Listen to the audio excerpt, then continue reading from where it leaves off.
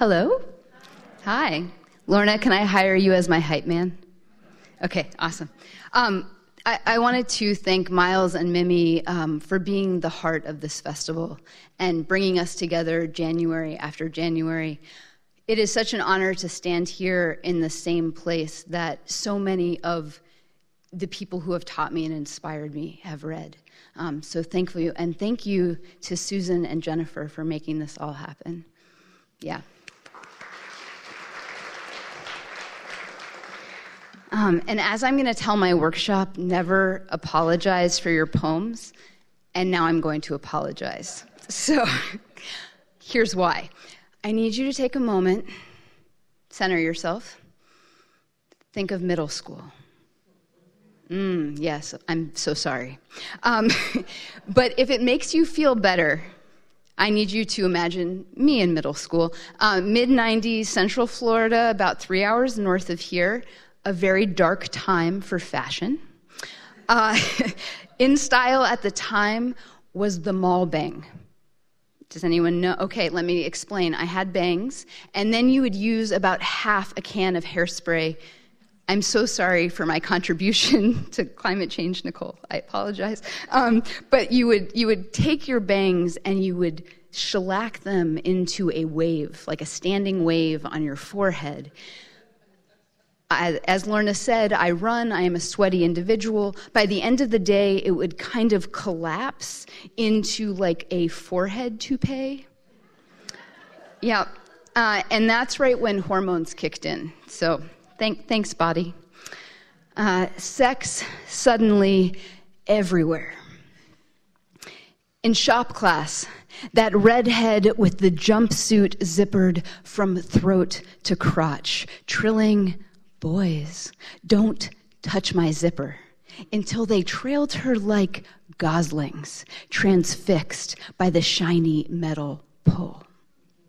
The couple caught naked in the science building bathroom. Backhand whispers of, "But I wouldn't even take my shoes off in there." And how many 8th grade dance parties in a country club boathouse, some girl in the corner crying about some boy nervously plucking the whales of his corduroys, waves lapping, unheard but always lapping, as I got freaked by the Pagan twins to a Boys to Men slow jam.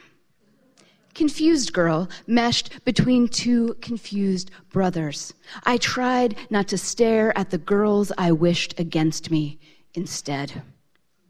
And every day, those hallways, crowded cattle chutes, mussed up clusters of young bodies, slap of sandals, snap of bra straps, high, sweet stench of Malbot perfume. My nose to the back of another girl's neck, close enough to see a single strand escaped, curling beneath her collar. The gym class dampness between her shoulder blades. Sometimes it was all I could do to keep my clothes on, to keep from moaning aloud. Once a bucket, an occasional embarrassing slosh over the top if jostled. Now a sieve, desire leaking from every pore. Which is why I tried so hard to be harder, to use the world as my whetstone, sharpening myself against each day. My body cried out for armor. Big-boned, broad-shouldered, I was built for it. Forced into a dress with shoulder pads, I was the 90s littlest linebacker. So I began to run, clanking like a tank around cul-de-sacs, began to climb, building biceps strong enough to stiff-arm the world away. Even my heart grew heavy, grew into one more thing to carry. Thank you. But I graduated, and I'm here. And even better than that, I met the fabulous woman who read before me, and I fell in love. And even better than that, she loved me back, which absolutely seems like something worth celebrating. And as I was thinking about what do you celebrate with an ode, I was like, my wife's got good hair. It's pretty phenomenal. So, I mean, would rat or not, I mean, it's great. So this poem has an epigraph from Pablo Neruda. Other lovers want to live with particular eyes. I only want to be your stylist. Curly, my tangler. Who needs Rumpelstiltskin when such treasure abounds? Her gold woven around my bike gears, tangled in my toothbrush, vining every drain. Even sometimes found in my mouth upon waking. And just this morning, from the bathroom, she called me in. My mama's the only one who ever brushed out my hair, she said. But you are my wife. You should know. I began at the bottom, her curls separating with the thick sound of good cloth tearing. Do you see why I had no friends when I was little, she asked. Mama brushed out my hair each day before school.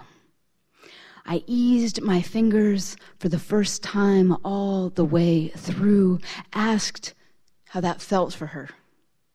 Vulnerable, she said. Shimmering out beneath the overhead lights, a climbing of kudzu, a symphony of trumpet vines. Her hair revealed itself. It was like Velcro, she said. Anything would stick in it, bubble gum, spitwads, pencils. I'd come home crying, and Mama would hold my ugly, frizzy head and say, baby, they're just jealous. As though her love could make the lie so.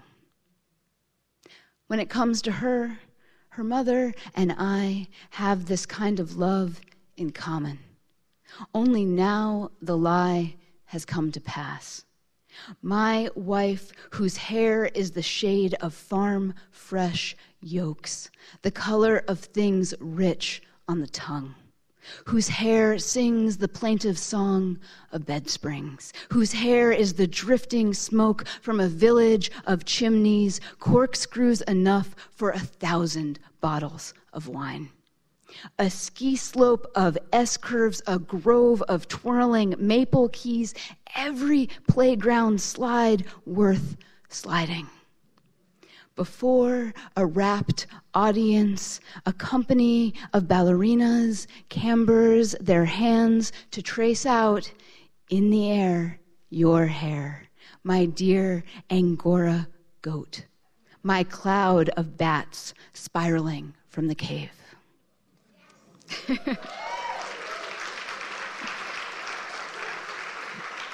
Thank you.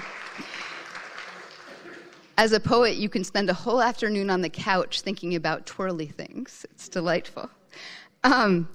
So, sadly, marriage is not all wonderful hair and odes. And one of the things that I was really surprised by when we got married was, and I'm sure this is just me, you all don't do this, I figured out that I like to tell myself stories in which I am amazing.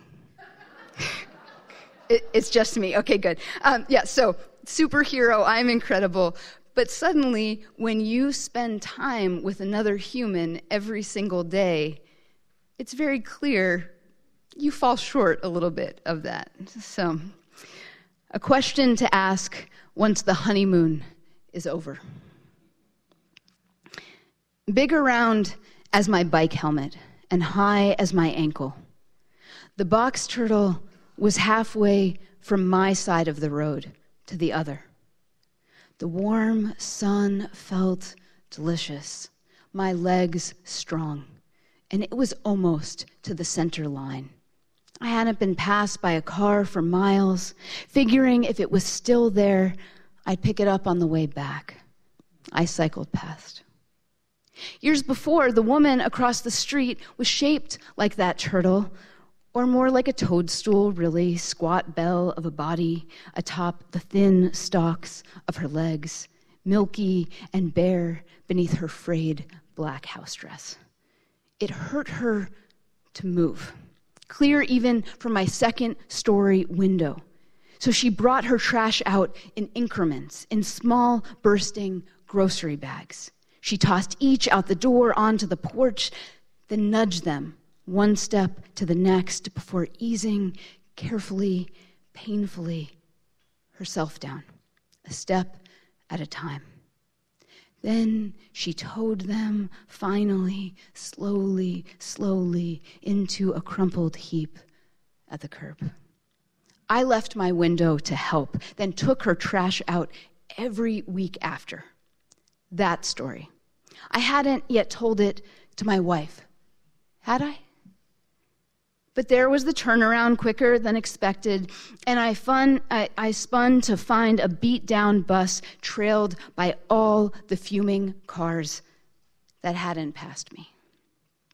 Steadying my handlebars against the wind, I rode back hard, dodging around crushed squirrels and tire-splayed birds. The turtle was just where I'd left it, but with the top of its shell torn away. The dead turtle, a raw red bowl, its blood slashing the twinned yellow lines into an unequal sign. As in, A is unequal to B. As in, thinking about doing the right thing is not the same as doing it. As in, how many times did I watch that old woman shuffle bags down the stairs? Really, how many? Before I went from watching to helping. As in, with my wife beside me, I am the woman who does not hesitate to lay down her bike and give a small life safe passage. As in, I bike slowly home, told no one. As in, will she love me less when she learns I am not equal to the person I am when she is watching?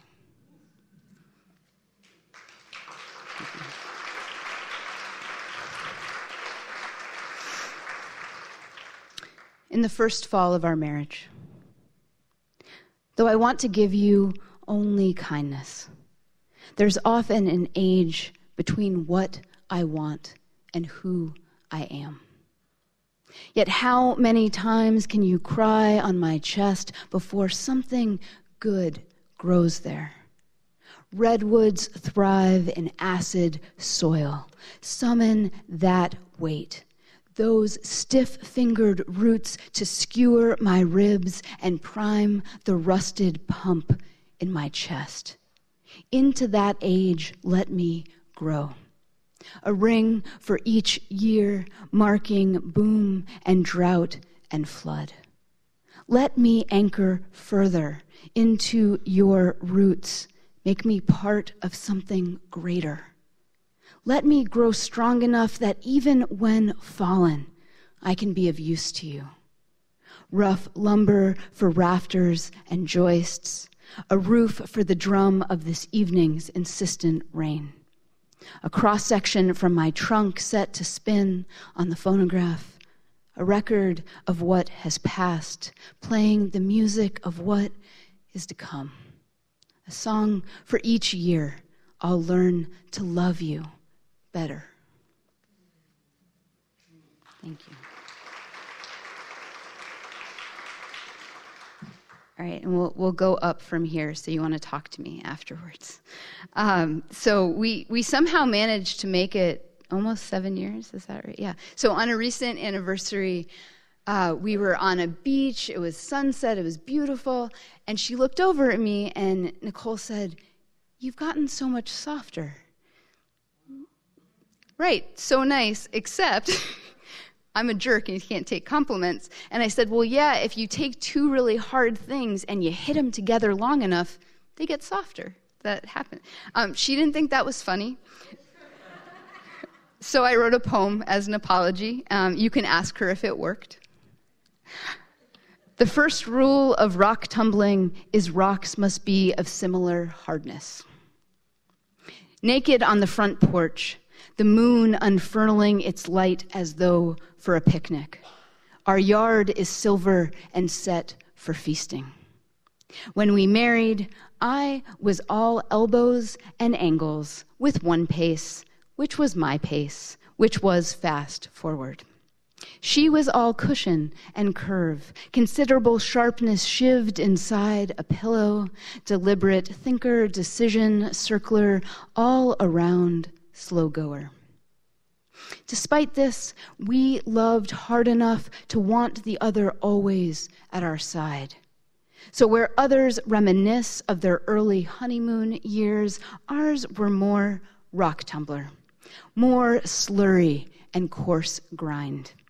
Two roughs bashing together until our edges wore, not smooth exactly, but worn into each other, gear tight, cog in cog, turning our shared hours. Like this hour, on this night, when I stand between the moon and her, so she wears the light like an unzipped jumpsuit, shoulders plated, outer thighs striped bright. At her center, my shadow, that tailor-made eclipse, a darkness exactly my size, though we could easily change places and have and will. She steps sides lit, I step backlit to match our shaded places. And only once we're fit like this, dark to dark, are we once more bound by the light we each carry. Thank you.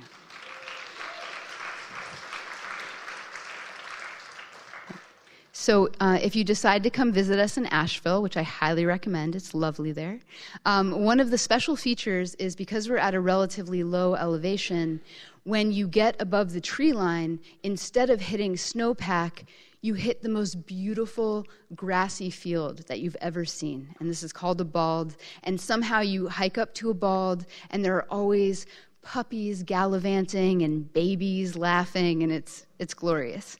And Nickole informed me when we first got together that she had never, ever flown a kite. So, yeah, the first present to her seemed clear. Because you waited for me to fly your first kite. Let our love be this clutch of dogs off leash, the preen and posture, snort and snuffle of saying, I smell you, and therefore know you. The rolling on the backs and bearing of the bellies and the tails, an exaltation of metronomes, keeping time for their joy.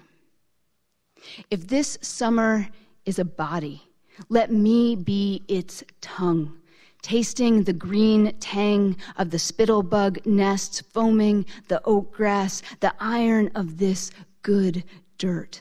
A tongue to lick the salt from your upper lip, the rosary of sweat risen on your chest. A tongue to tap the top teeth and suck back like a wave whose tide rolls out through lips pursed as though for a kiss. Listen again. Thank you. As in, thank you, please. Let me be this kite lifting from your hands. Ruffled nylon paradise bird with its taut spine and crossbar, the pop of its ripstop sails, snap of its translucent tails. Give me the grand view, whitewater and mountains, but mostly of you. Head thrown back, face to the sun, holding my trace line, tethered to you always, responding to the slightest tick of your fingertips.